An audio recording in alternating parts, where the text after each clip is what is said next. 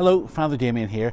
I'm in Moneyglass at the moment, making the final preparations for our parish mini pilgrimage to the National Shrine of Our Lady of Lourdes. What do you mean you've never heard of the National Shrine of Our Lady of Lourdes in Moneyglass? Come and have a look.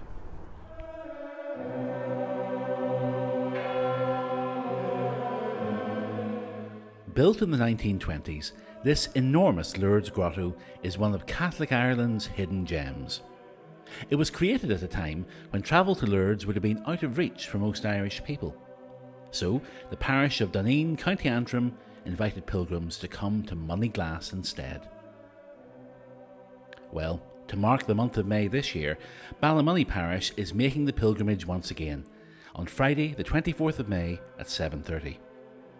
The evening begins with a rosary procession, as we make our way round the beautiful shrine, honouring the mysteries of Jesus and Mary with the words of the Gospel, Our Father, Hail Mary, Glory be.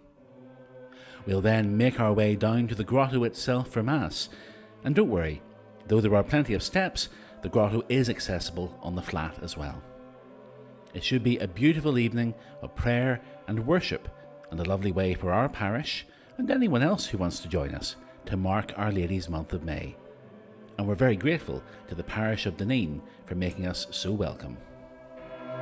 So come and join us for our pilgrimage evening to the Shrine of Our Lady of Lourdes in Moneyglass on Friday the 24th of May at 7:30.